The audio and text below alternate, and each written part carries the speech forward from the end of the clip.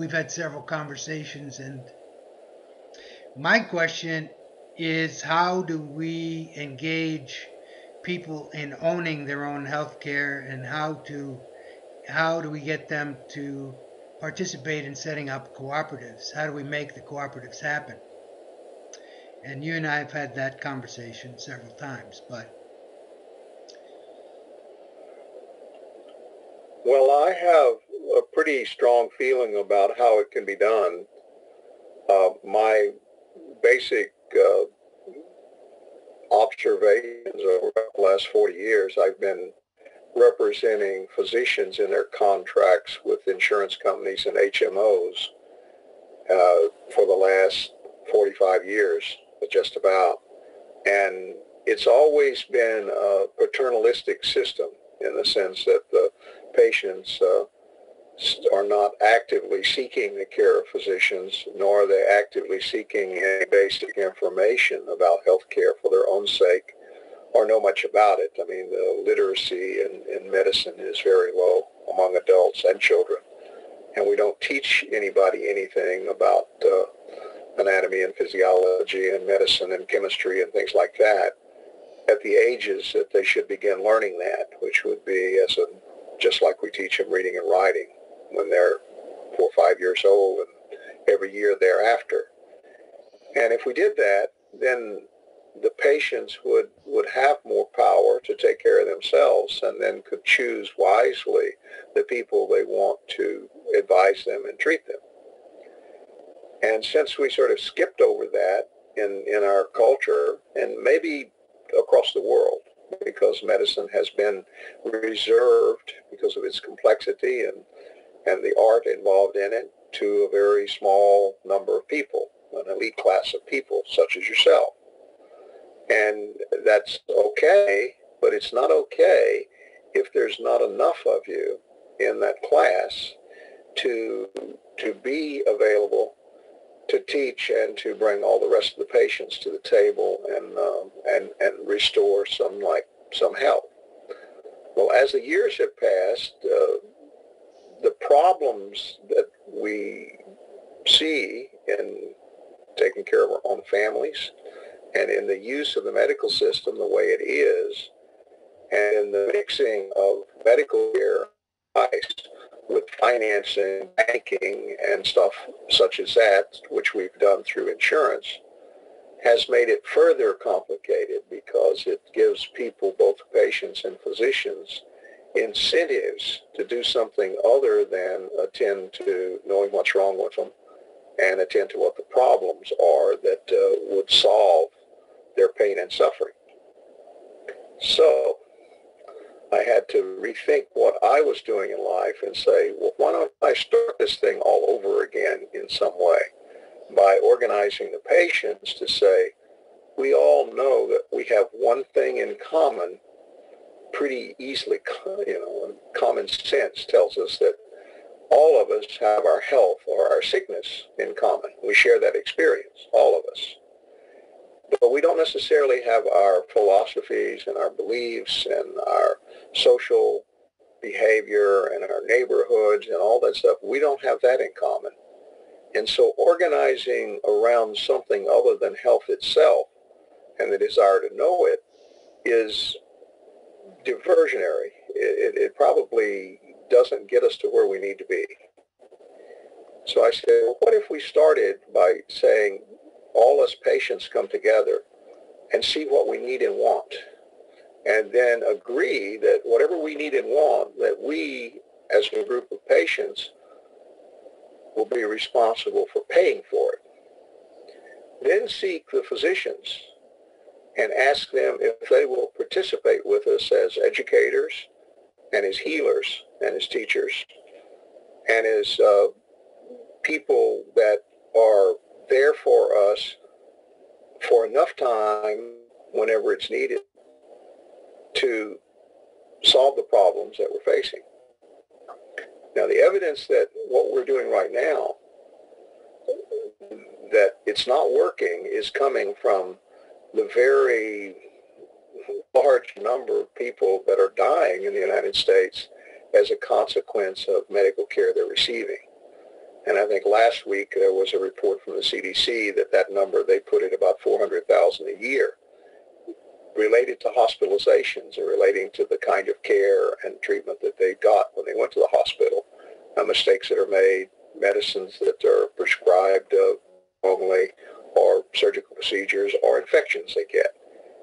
The number has been reported to be higher than that in the past. It's been as much as 750 to 800,000.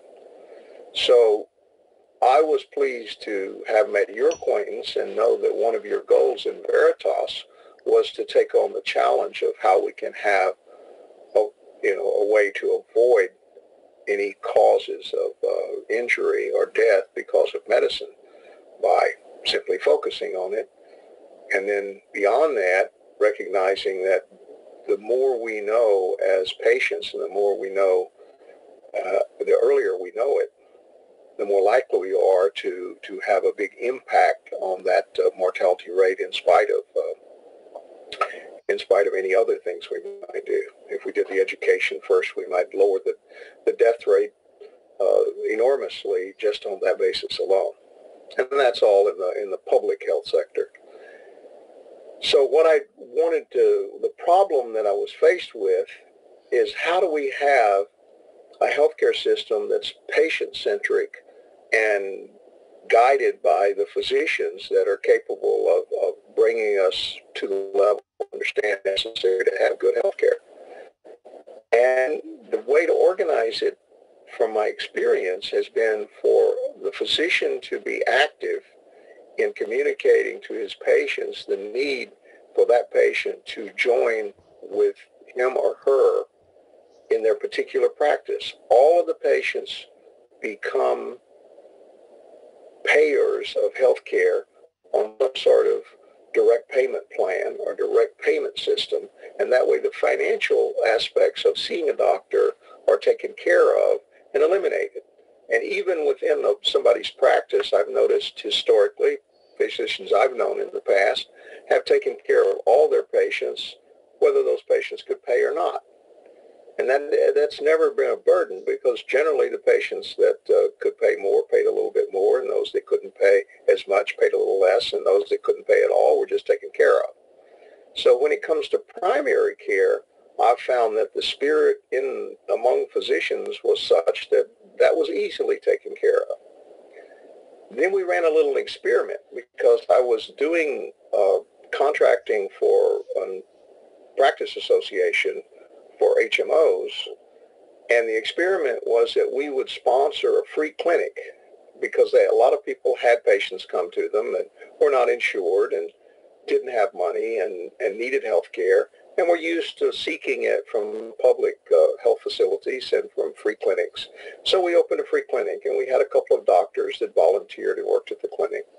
And we interviewed about 4,000 patients as they were seeing them over a period of about a year and a half. These 4,000 patients were asked, if you could pay for this service, how much would you be willing to pay? And the answer came back as much as $50, and it was not per episode or per care, per treatment, it was per month. How would you pay per month to get this anytime you wanted it? And the answer was anywhere from $20 to $50, but the average was about $30.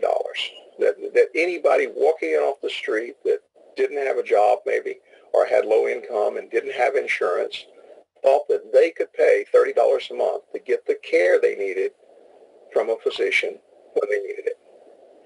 So we thought about that, and we said, well, how much do doctors make right now that are in primary care? How much, when they collected $30 a month from every one of their patients, and they saw a patient every 20 minutes, 5 days a week, which is, 3 an hour, how much would they make? And they would, under those circumstances, they will see about 1,500 patients in a year, sometimes a little less, but that seems to be about what a 20-minute visit turns into if it's 5 days a week and 8 hours a day. So we said, if that's the case, then if every patient paid $30, then that physician would have a gross income of $45,000 a month. Well, we checked, and the Houston doctor, we knew, and this was been about 4 years ago that we did that, didn't make that much money. They didn't gross $45,000 a month. They were grossing less than that.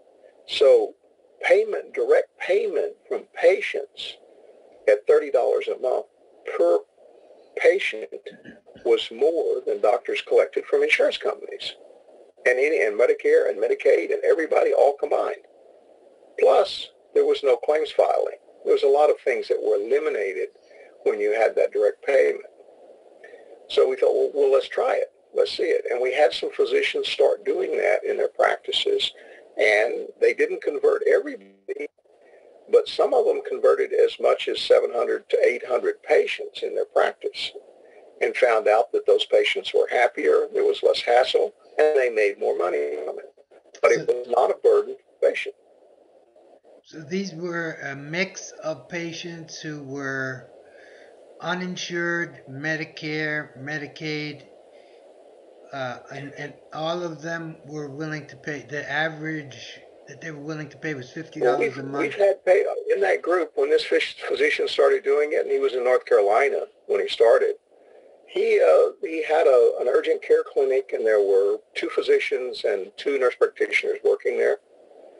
And he just started enrolling his patients by telling them when they came in, they either had no insurance or they had high deductible insurance, or they were on Medicare and they had deductibles and co-insurance, or they were buying a Medicare supplement or something like that. And so he charged them a membership fee to be in his association, and then the $30 a month for his medical care. So they were paying around, I think in his case, they were paying around $45 a month because the $15 was administrative cost of dealing with the association there. And he had, in 6 months, he had 780 people sign up. And he's continued that, and it works very well. And the patients, you would think it was just the very poor that were doing that, but there was a big cross-section of the patient population that did it. People that had insurance included, but had high deductibles on their insurance, or just wanted a concierge service. I mean, they didn't really care and just didn't want to bother with insurance at all on it. So it turned out to be a blessing in a way that we didn't expect it. And the patients were overly gratified at that service. So we just kept working on that program to see, well, what is it? What kind of problems do you run into if the patients are aligned with just you as an individual provider and they don't have access to anybody else? Because we know that one physician isn't enough for even one patient, because they get problems that go beyond the expertise of the general practitioner or the internist or any particular physician. And they might need the attendance of an OBGYN, or they might need a surgeon, or they might need an eye doctor, an ophthalmologist, or anything like that. So how do you get them to get those services without any barriers so that your physician could comfortably refer one of his member patients to somebody outside of his office? So we said, well, we could ask the specialists that are in our IPA in Houston, or our association, if they would accept whatever the patient's insurance was, or their Medicare or Medicaid, if they had those kinds of insurance. And we found that, yes, most of them would do it if they knew in advance that was coming from one of the primary care people that typically referred to them.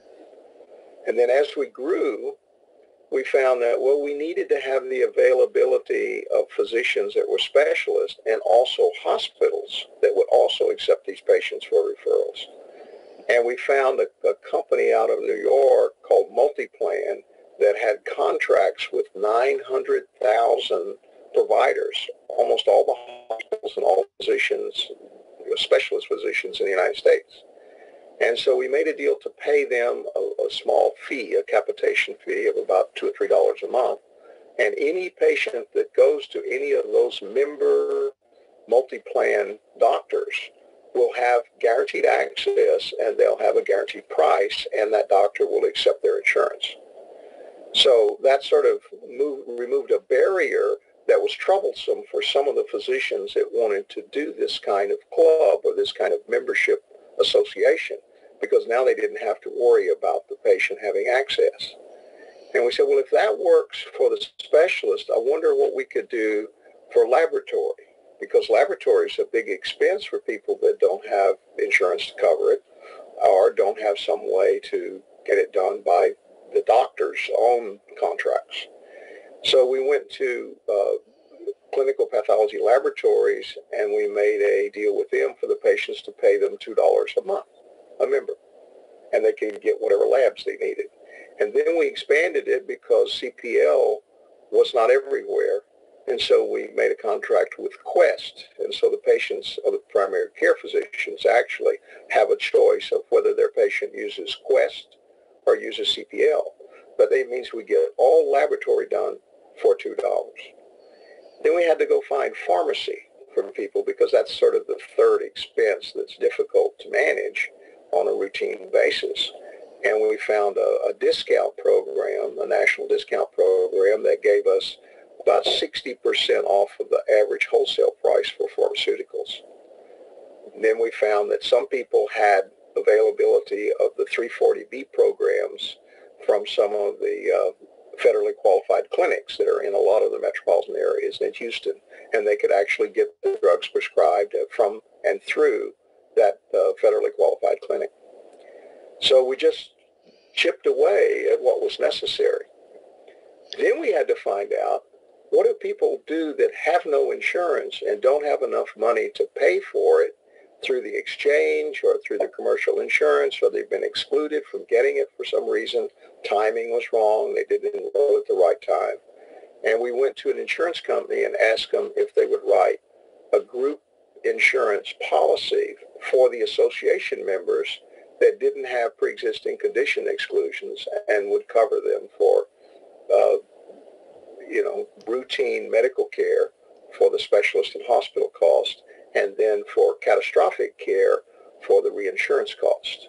And we found that from Pan American Life, and which is an A-rated company, and we found the stop-loss insurance available from Presidio, one of their subsidiary companies called Partners Re, and it covers up to $5 million. And these were not much cheaper than market, but about 20 or 25%. The overall program was about 20 or 25% cheaper than the exchange that people have available to them now through the Accountable Care Act. So we believe that by starting with the patient, starting at the home base, making the alignment with the physicians, and then filling in all those extra needs that are exceptions rather than the rule, and paying for medical care, not getting medical care, but paying for it, that we've developed a comprehensive program that can be used by anybody that wants to do it. Any physician office in the country that wanted to organize their own patients to do this would be able to solidify their patient relationship and stabilize the market and probably fix this healthcare system. Now, what if a single patient came to me and said, how can we set up a co-op here in rural Maine? Well, I just had some conversations with some physicians you introduced me to in Pennsylvania, and I finally talked them into, why don't you just ask one patient at a time in your practice if they want to do this, and that one patient will be your first co-op member. I mean, the co-op is already established. Just use it. It's a free deal. It's in the sense that it's a nonprofit. There's nothing in it except paying your doctor and paying for things that you want to begin with. And so any physician can become sort of the point of service or the point of contact for using that association and using the physician network. And of course, it's always nice to have other physicians in the community, particularly the specialists, who know what you're doing and cooperate with you. And they don't have to worry about, they quit thinking about it being insurance and thinking about it being as just patient care among their friends and with their other colleagues. So So it's that's the way it's done. It's not. It doesn't take. Going to organizations and employers and churches and things like that does not solve anything necessarily, because, as I said in the beginning, what we have in common is our health and health care. We don't have our religions in common. We don't have our employers in common. And when you bring them into the picture as the organizing units to bring health care to patients, it's diversionary for the employer and it's diversionary for the church. They have a different mission. And the employers have a different mission. And when they make the decisions about where you get health care, whom you get it from, and what its benefits are going to be, it'll always be from their point of view, which will be convenience or economics. But it's not the patient's point of view, and it's not the physician's point of view. It's the employer's point of view, or that church organization's point of view. so do we have a document that somebody would sign that Oh yeah. so an individual patient, let's say tomorrow I got a phone call from a patient that said, I really think we should do this co-op. Um, Okay. We have a vetted document that was prepared by the attorneys and checked to see that it was compliant. And of course, a lot of doctors have concierge programs, and that's the document they use. It's just a payment agreement between the physician and the patient. And then they can join the patient association and they can get the other products that they might need, such as access to other doctors for referrals and guaranteed prices. And so the contract is on a little application form that they'd fill out for their membership, and then it includes the contract with their doctor for payment. And we can start anybody, anytime. so if a patient comes to me and says, I'd like to set up that co-op, let's set up the co-op in Maine tomorrow, and I could refer them to what document would they sign? What would they do? What would be the next step for them? Let's say we share this video with the Society for Participatory Medicine, and they say, well, this is great, but these are people from all over the country, and it's actually a global organization. It's not huge. It's about 300 to 400 people, but they're from all over the world, and some of them are going to say, yeah, we should do that. So what do you and I do to give them the specific direction that they need to actually set up a co-op for themselves and for the people in their area? Well, we can, there's some state regulation about contracting for discounts from doctors or prices from doctors and arranging these contracts between the patients and doctors. And they have, in different states, it's called different things, but in Texas, it's they license you as a discount medical organization, they call it. Now, there's no insurance involved in that. They're just saying that you can't be somebody that negotiates prices for patients without having a bond, because they want to know who's doing that. And that's true of other states too. So whenever you go from one state to another, you always have to see which department is regulating that particular license, and you have to file for approval and get that license. And it's a short process. It takes about 30 days to get it approved. We've done it only in 4 states so far: Texas and North Carolina and Oregon and California. In California, it falls under the Knox-Keene Act and the Department of Managed Care, and that's one of their licenses in that department. And so you just have to do that in every state. Now, there are a few states in which it did matter, but almost all of them will have that. And we make application in Pennsylvania, New Jersey, and New York, and the East Coast states here over the next few months. So can we? So it sounds like each state or community actually has to create an entity, a legal entity, from which. No, no. We have one entity that is that cooperative, and they could be a chapter of that one entity, and that way we just have to have one licensed entity. And it helps because if you've been approved in one state and your records have been examined and your bond has been posted, then they just check with the state where you're approved. But if you're a new entity coming up, then they have to go back and look at everything that you filed in that state. So then it's your separate entity. But if we use the same entity, it'll move a little faster. And it doesn't matter. It's not a for-profit entity to begin with. And the local chapter would claim, all of the revenue that would come into it for administrative services and things like that. So it doesn't conflict with what you would do if you were separate entities, but it's a faster track and probably easier administratively to do it that way. Okay, so. And we have some systems already done, for handling the registration and the membership and the communications and the forms and the logos and all that kind of stuff. And so you would have the reason we called it Patient Physician Cooperatives is because we expected there to be many of them, for it to be a local thing. So what we would say is your PPC Maine, see, or your PPC New York, or your PPC Florida, so that we've got a way to sort of co-brand or to make everybody feel comfortable that they're getting something that's available everywhere and gives it some legitimacy and some meaning, and without subtracting from the local control and local power, because in the end, the only members are the members of the doctor's practice.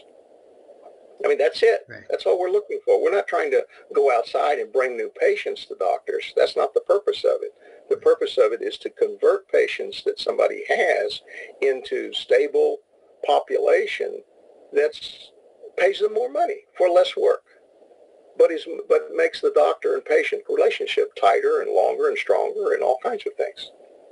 Yeah, so basically, it can start with a patient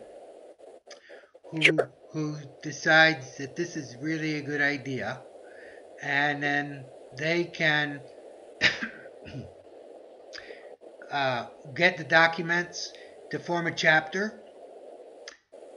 Sure. And they can then recruit their physician or other physicians to join with them. And the cost to them would be the same in Maine as it would be in Texas or California or New York, or is that something that would need to be ideally, the way I would like to see it organized is I would like for us to bring together 20 or 30 primary care physicians in some geographical area, and over a period of time, the year or so, have these physicians enroll their patients in their practices under this basis, regardless of who insures these people. It doesn't matter whether it's Medicare, Medicaid, private insurance, or no insurance at all. Get them all together. Then they're the club. Then they have a lot of strength. Then these patients, then these patients and these primary care physicians can identify and select the very best specialists and the very best facilities that they want to use in their neighborhood. And if they don't have them, then they have the strength to transport people to facilities that are better. That may be out of state. You may fly people around to get really serious things done. But that's the way I would like to see it done, is that every group of about 30 physicians and their patients constitute a self-governing body of people out for their own sake as a cooperative. So it's a very logical kind of development, as opposed to trying to put something together that is doctors that are in all different parts of the country and their patients trying to be on the same team. It's better, I think, if it's local than it is if it's like that. Is there And any you reason? probably have more to say about that than I do, but that's my dream. And the only reason I say that it works is because I've been working as the representative for medical groups in contracting with HMOs. And the only ones that have worked very well have been small groups of physicians where there's only 30 or 40 physicians in the program. And the reason is if they have problems and they're trying to deal with the patients, they can get together easily and solve them. And if they're disparate or they don't know each other, it's harder to solve those problems because not everybody has all the information available to them to make the decisions. And there's no relationships between the physicians. So And they need that. it has to be personal. Yeah, it has to be personal. Is there any reason why this can't be done in other countries? Well, it can be done anywhere, and other countries have done things like this. I mean, there are cooperatives that are working like this around the world. I mean, it's not a new idea. How You know, about we know that there's a number of them in Latin America that are doing that, and in Europe too. They operate that way. Now, sometimes it's under the forced auspices of the state, in that they have a national health insurance program of some kind, and they impose this kind of structure where they assign. I recall my Irish physician friend who used to be here in Houston, who was practicing in Ireland, and he had 780 or something like that, or 900 patients assigned to him. Now, it may have been households or families that he was assigned to, and he was paid a monthly fee for taking care of them in Ireland. And that was it. If they wanted something else, specialist services, they went to the hospital, and the specialist team was at the hospital, and that's where they got what they needed diagnostically and what have you. But he worked for his first 20 years, I guess, in practice in Ireland under those circumstances.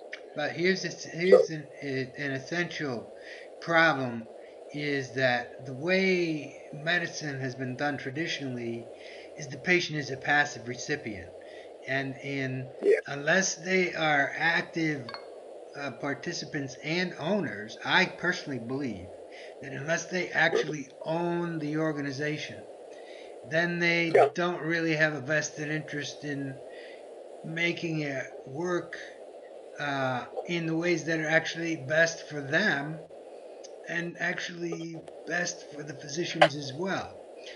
But yeah, this is why I'm trying to sort this out in terms of logistics, how it would be done, because it can't be imposed on the people. There's no question about it. If they're going to own it, they have to say yes. I'm willing to pay a certain amount of money for it because nothing's free, and we're right, talking about a service that actually would be far superior to what they get as passive dependents.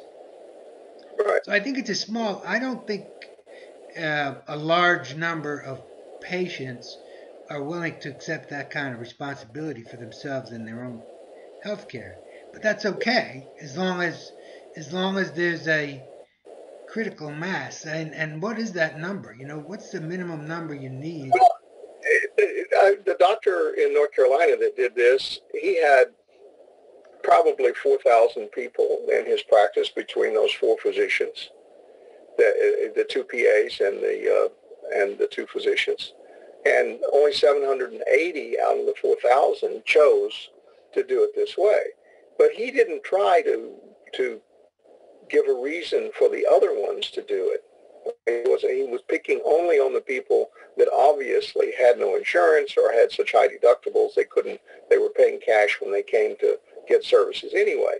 But I think that you could talk all of your patients into doing something like this, regardless of whether they have insurance or not, because their out-of-pocket expense is such in the insurance, both Medicare and Medicaid, to the extent that Medicaid doesn't cover certain things or is restrictive.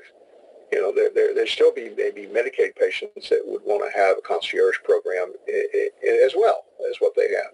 So I would say to the physician that this is a retainer, and all your patients, if they paid you a retainer, then whatever deductibles and coinsurance that they might have from their insurance, that retainer is applied against that deductible and coinsurance. So they're not paying anything that they wouldn't pay anyway, but they're getting rid of the barrier in their mind, the psychological barrier to staying home when they're sick when they should see a physician, right?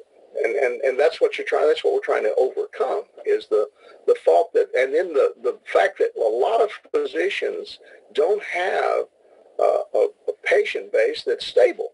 They have 20,000 patient files after 20 years in business, and they're still taking care of 1,500 people. Well, why do they have 18,500 more files than they need? Right? Well, because patients are going elsewhere all the time.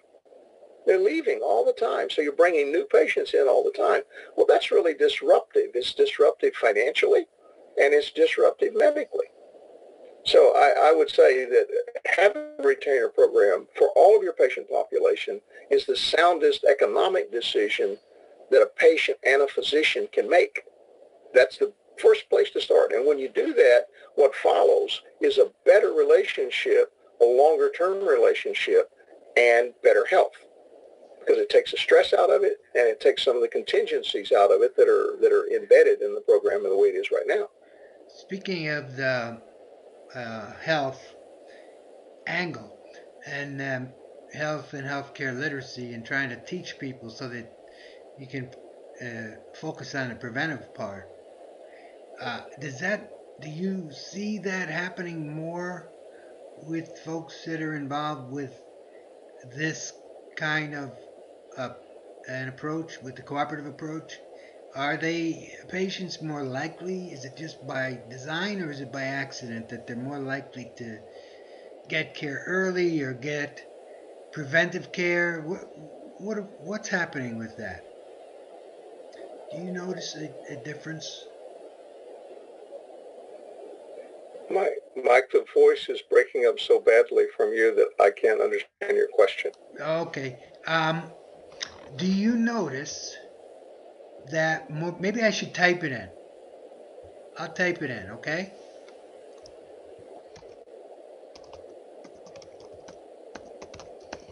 So when I'm typing, uh, do the patients come in more for preventive care?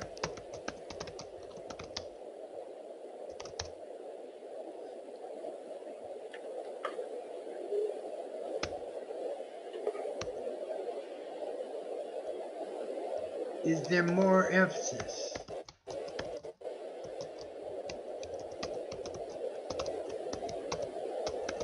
Do the patients come more for preventive care? Right. Is there more emphasis on preventive care in the cooperative? But I don't think that they're coming more for preventive care, nor the emphasis for preventive care is driven by physicians advising patients about that more than it is my observation of what patients want. The patients still are coming because they have a complaint about they hurt someplace, so they don't come. Unless unless they get old and they have pain all the time, and so they just get a habit of coming in.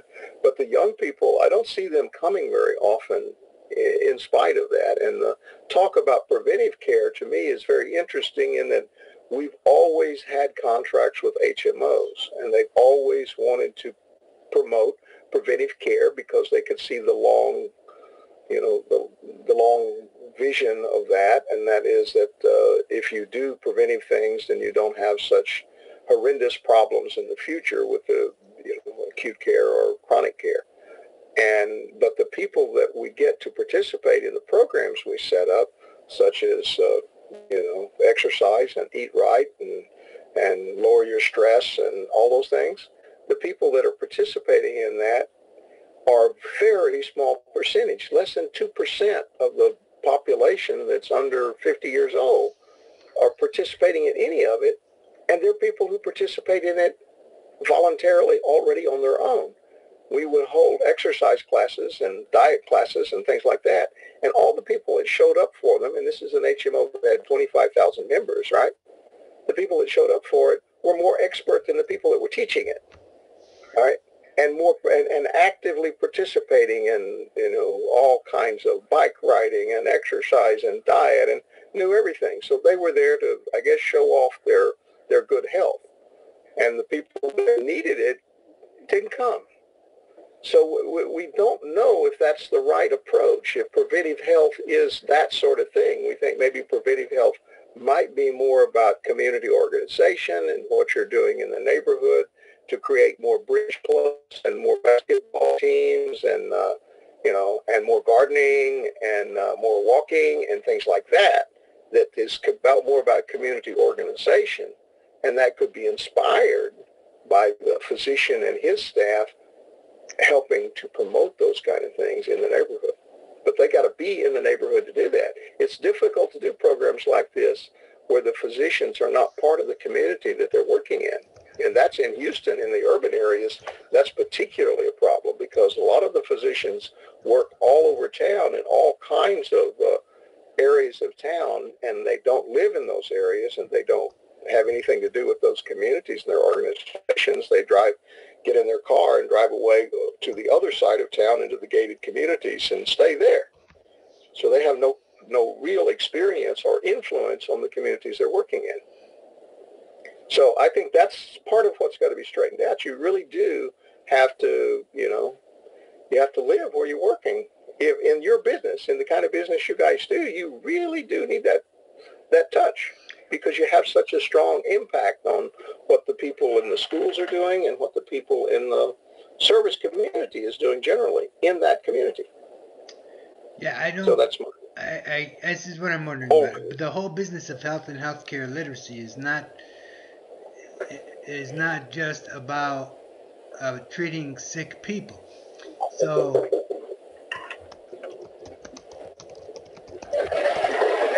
come in. Actually, I gotta go out. Well, wait on me. Okay. Okay. Go ahead. It's my son coming in the room. Find out. You said, is there more emphasis on preventive care than cooperative? Real food, good food versus fat food? And I guess I answered that. Yeah. And the last question, still the voice was broken up, so I couldn't understand the last question you asked me. Right. Health and healthcare literacy. What is that about? Well, I think that it would be a remarkable experiment to see what would happen if a physician had all of his patients enrolled in his cooperative in his neighborhood, and they decided, he and his patients, to go down to the school board meeting, on Wednesday night and tell the school board that it's time we started teaching the children in this school in kindergarten some anatomy and physiology and things like that, just like we're teaching them the ABCs and we're teaching them arithmetic. And I think that the school board would find that very hard to resist, and that the curriculums might change. But it's going to take that cooperative and that physician leadership to cause that to happen. What about patients? It seems to me that there is a segment, there's probably 5% roughly, that really takes health and healthcare seriously. They could be big movers in this, and I think that's what participatory medicine is about. It's trying to get the highly motivated people to. Well, if you do what I guess the Cubans did, the only book I read on that subject, and make a volunteer committee among your patients that you then teach to be community health workers, and then send them out in the community, that will spread that spirit of what you're talking about. And they seem to have done that rather successfully, because they had the first problem was, how do we get the physicians to go live in those neighborhoods? And two, once they get there, how do you introduce them around so that everybody respects them and respects what they're doing? And that health committee turned out to be the way to do it. And it was mostly women in Cuba. It was like 10 women who were volunteers in that area. But they have traditionally been the caregivers historically in our societies anyway. The women have been the repository for medicine and knowledge about health and birthing and all kinds of things like that. So maybe that's the approach to take to that, the community organization and the community health worker and the spreading out from that field of activity. Yeah, I don't see how this can happen without a highly motivated community.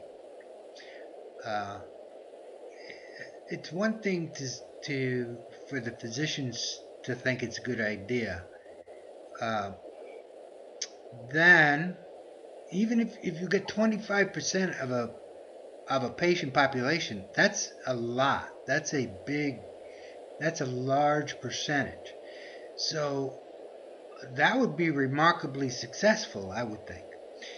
On to start at the other end with healthy people, if we got 5% of that population to push for the same kind of thing, I think that combination would be remarkably successful. But I think it has to come from both ends, personally. I I agree. I believe that, and that's why I want to make sure we have ways to encourage people. So I'm trying to figure how we should say 20 people came to me and they're from all over the country and all over the world and said, well, how can we help make this happen? What would we do? Doing what we're doing now, doing a Google Hangout, this could be done more elaborately and used to do the kind of communications to spread this. This social media thing is a wonderful way to get that information clearly established. And I think if people know what's really available to them practically, that they can make these kinds of arrangements with their physicians and they can get the kind of medical education they need without any great barriers to doing it, that would get some play. So spreading the word this way may help. And the availability of physicians online to deal with your problems are remarkably helpful. We added to our benefit package for the cooperative, we added a contract we made nationally with Teladoc, where they have a board-certified physician that answers the phone for anybody that can't reach their doctor. And they charge us like 50 cents a member month for that service, and there's no copayment for the patient at all. The utilization is under 5% of the population use that, but it is a backup, and they do use it. And then Teladoc is obligated to send those patients back to their primary care physician on our program, because we tell them who their primary care physicians are, and they can look at it and see, oh, this is Dr. Mascia's patient. So if you need to go to see, I need you to make an appointment, see him tomorrow. See, so that was helpful. And yet it's inexpensive enough that it doesn't create on this concierge program at all.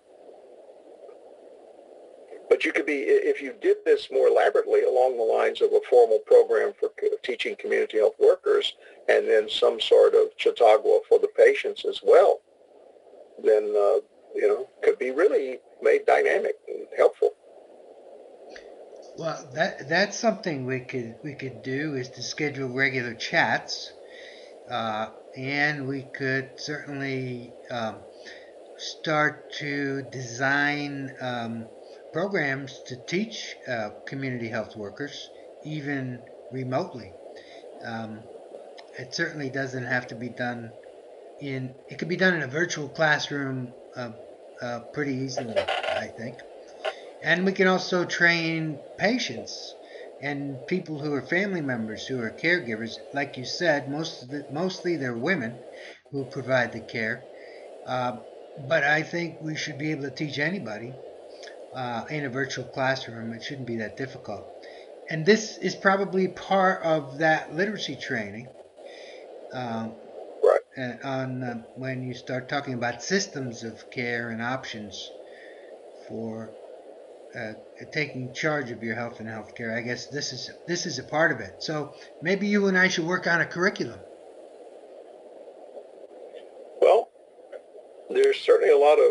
besides yourself that are interested in contributing to this. You know, I spoke with Annie about this, and that's my daughter that does the acupuncture and Eastern medicine stuff, and she would contribute. And there are a lot of other physicians that are part of what we're doing that are interested in contributing in the same way you're talking about to that education program and establishing a curriculum for people. Well, maybe the best way to do that then would be for those of us who are interested to actually set up a regular Google Hangout so that we can start talking about this together. Yeah, I think that would be great. Yeah, I think that'd be a good idea. So this particular connection that I have with you on my end of it, I think my internet connection at this house today is too slow. So that if you're hearing me, okay, that's fine, but I'm not hearing you except when you type a question. And it just doesn't come through. But I don't think it's your end of it. So you may be recording your questions on that side without any problem. And I'm not hearing it on this side.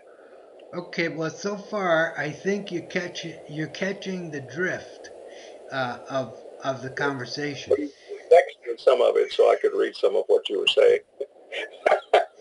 But I think. But I can tell there's a little delay in the voice and the picture coming, and it's because my internet connection is slow. Is what's because I'm using a telephone connection, and it's not fast enough. Okay. But I have a better connection at my office. If we want to try to do this more elaborately or again, then I can set it up so that it's a little stronger. Okay, well, what I'll do is I will share this with the folks who are doing the editing for Society for Participatory Medicine. It is you know, it's a small group, and yeah, I've got a fast internet connection at my office in addition to a better camera and sound and all that kind of stuff. Okay. So I could additional. Well, we should plan to meet again, and and we should also plan to set up a chat to talk about health and healthcare literacy. I think that would be wise. Yeah, I can't hear you. Oh, that's too bad. Well, you'll see it. You'll hear it in the recording.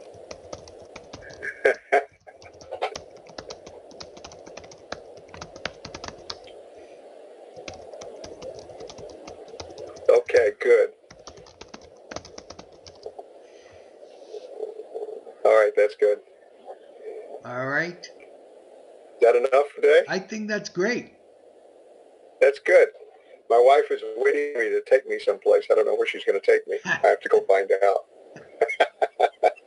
Thank you, Mike. Thank you, Don. Take it easy. Bye-bye. Bye.